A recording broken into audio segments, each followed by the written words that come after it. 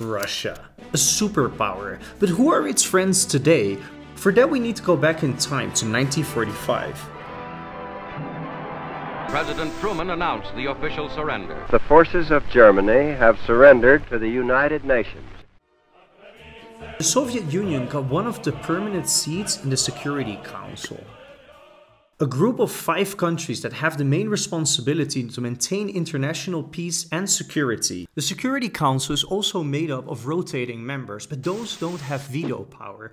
What is it to veto? To veto literally means that you can say no. This power can be used to any decision that has already been agreed upon by the other member nations of the Security Council. These countries basically rule the world and even decide if a country is a country.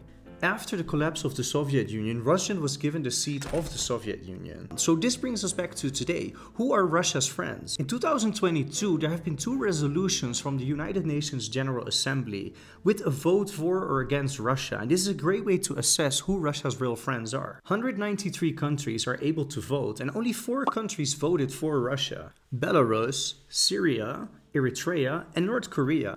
A lot of countries that normally back Russia didn't do it this time, for example Nauru and Nicaragua. Central Asia, India, China, Iran and even Armenia didn't vote pro-Russia. Instead, they did a neutral vote or they didn't vote at all. You can see it in yellow on the map, with Africa being the most divided. All the other countries are red, they voted against Russia. And this includes Serbia, Israel, the Middle East and even South America. In October 2022, there was another vote with some small changes. Nicaragua pledged full support and voted pro-Russia, while Eritrea went neutral. 5 countries, including Thailand, went neutral, while other countries, including Angola, who normally support Russia, went against Russia and followed the Western lead.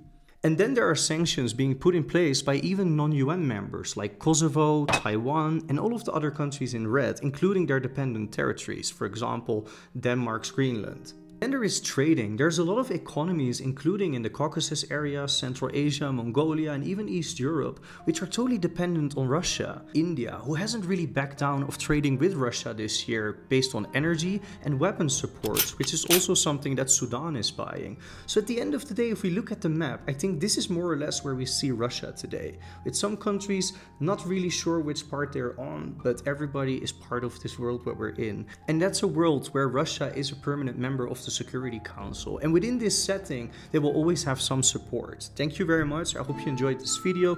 Leave a comment and I'll see you in the next one. Don't forget to keep creating adventures. Bye.